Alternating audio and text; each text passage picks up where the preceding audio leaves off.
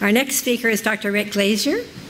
And Rick is the Senior Scientist and Program Lead for the Primary Care and Population Health at ISIS.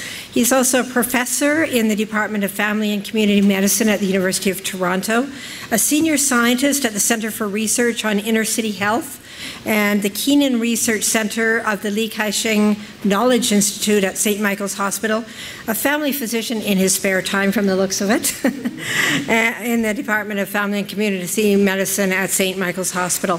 So Rick is going to talk to us about risks, burdens, and places, a real ISIS approach to populations. So Rick.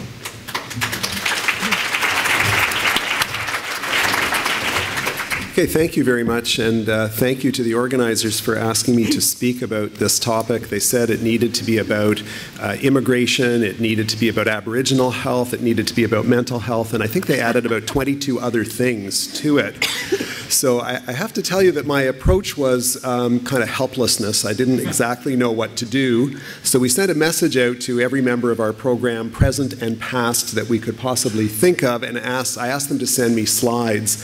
So those who have been left out are those who did not send me slides, and those who did send me slides, you'll see your work really, really nicely represented, I hope. But somewhat like Craig's disclaimer, I may not be able to tell you a lot about these studies, so we'll call on those people, most of whom are here, to talk about them if you have questions.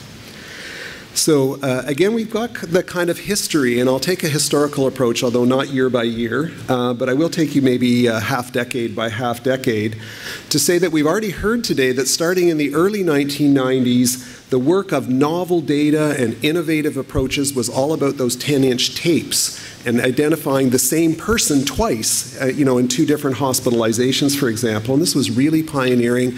And this idea that there was area variation in things like cesarean sections and preventive health care was new. It was all brand new, and a lot of the focus was on hospitals. But around the same time, we've also heard of the Ontario Health, the OHS, the Ontario Health Study, and this was really fertile ground for ISIS because for the first time there was a representative population sample with health risks and health behaviors, and several people, Vivek in particular, were able to jump into that area and publish absolutely like crazy. By the late 1990s, we were enriching the data, and I'll show you an example of Dawn's work. Is Dawn still here? Yeah. So we started to bring in and link data from places like cell phone towers. So this is like a major lateral move, and of course it was Dawn that did that work.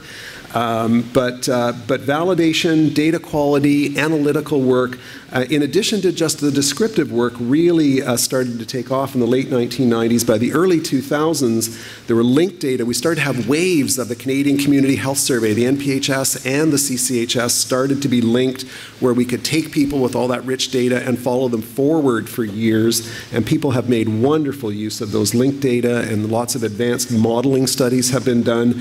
We started to look at much more sophisticated approaches to the data.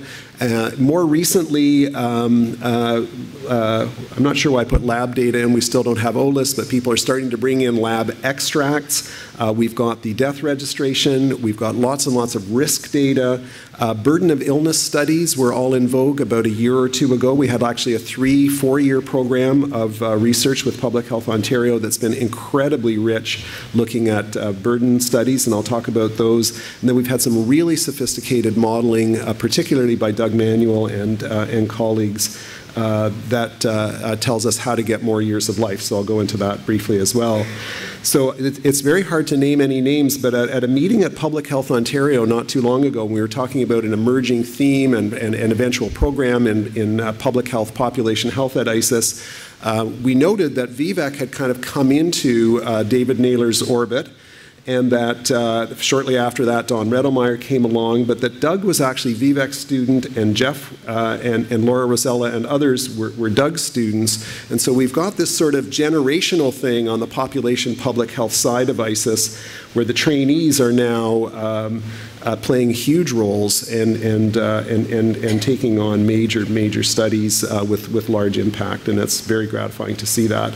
You can see, though, from that handful of people, we now have an enormous number of people engaged in over 4 sites, soon to be more, in the business of population and public health. and that we could not do it without our wonderful, wonderful analysts, coordinators, program administrator, and leads that have been absolutely unbelievable. But these are the folks that make the research actually happen and the program run. So I'm going to give you some examples on the risks to start with. And you can see some of them there depicted. And so some examples would be that it's a really, really bad thing to be talking on your cell phone 20 minutes before a car crash. That's right, Don, isn't it?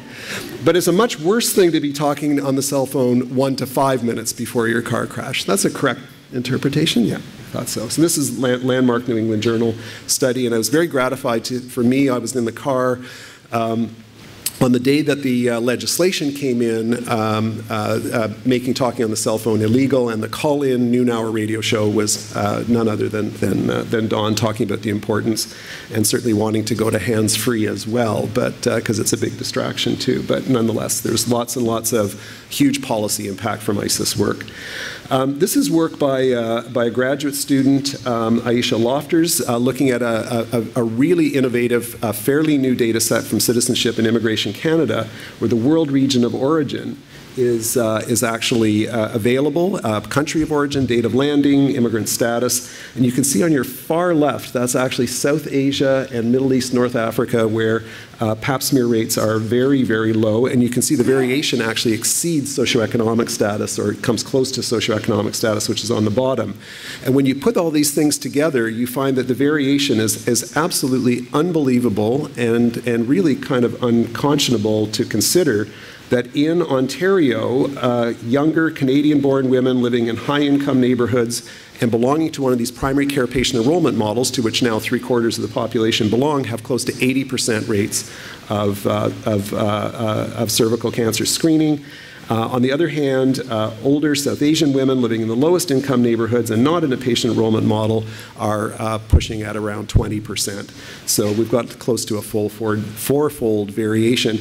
And women, that latter group, are at much higher risk of cervical cancer. Many have been never screened, and many come from areas of the world with much higher rates.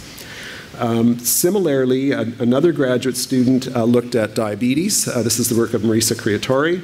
Looked at diabetes risk and found that certain populations had enormous risks.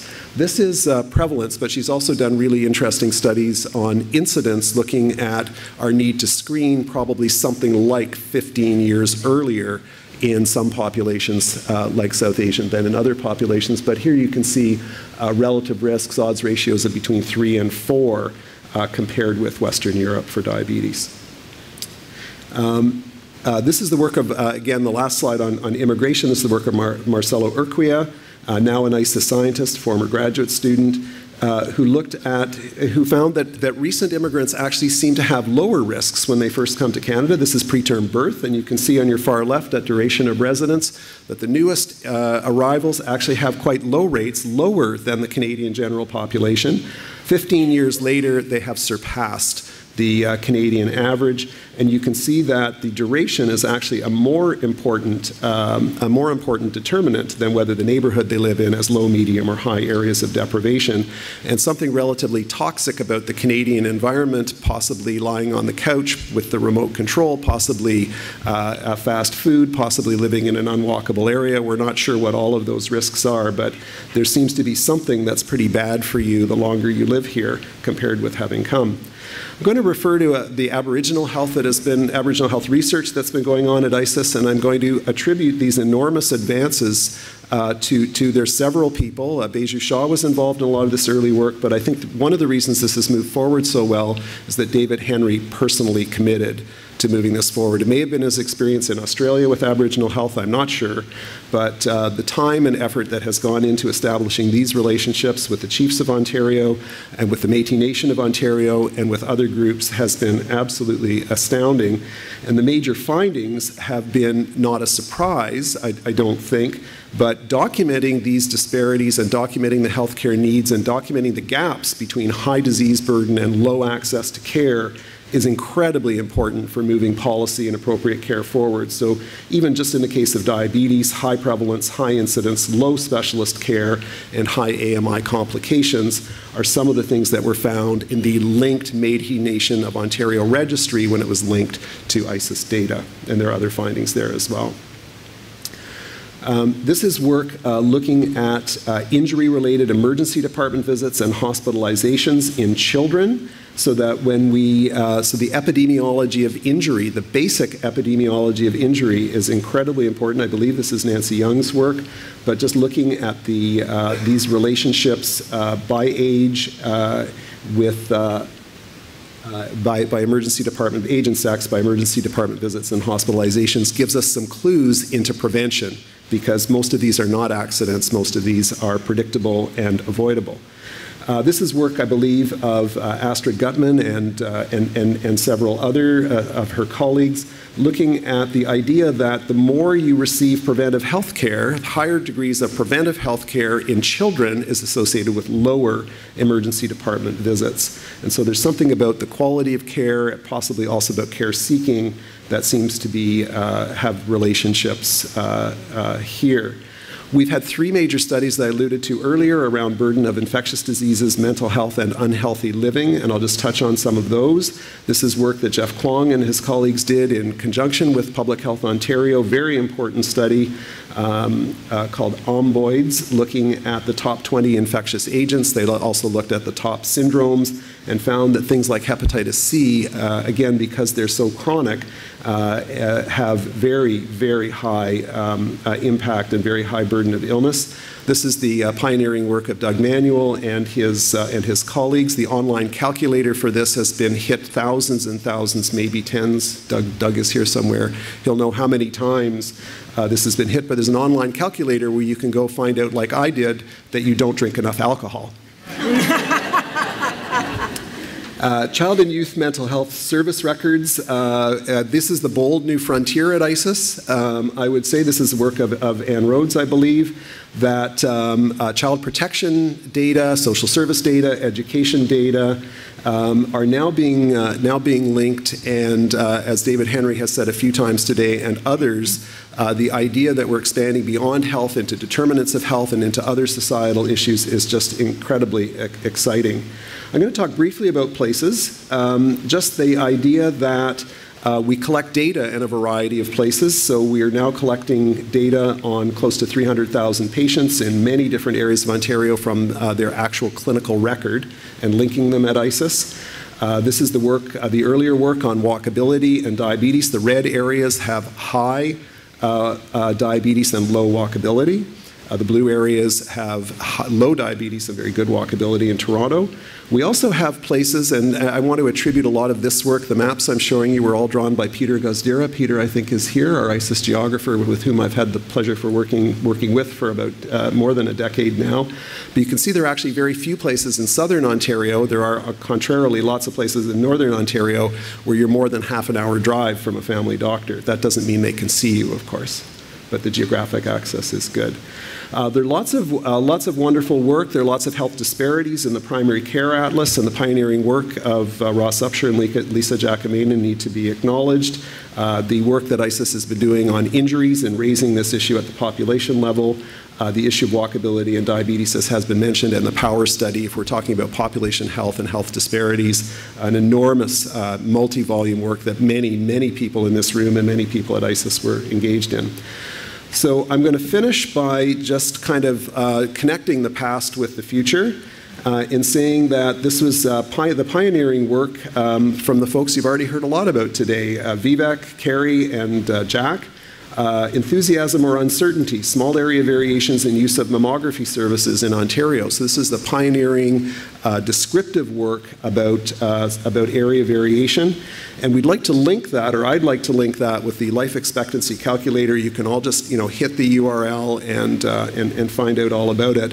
But we've gone from what was at the time pioneering, difficult, complicated, brand new data to what is now complicated, difficult, sophisticated, pioneering data analyses. And I think in the area of population health, we have reason to be tremendously proud and hopeful about the future.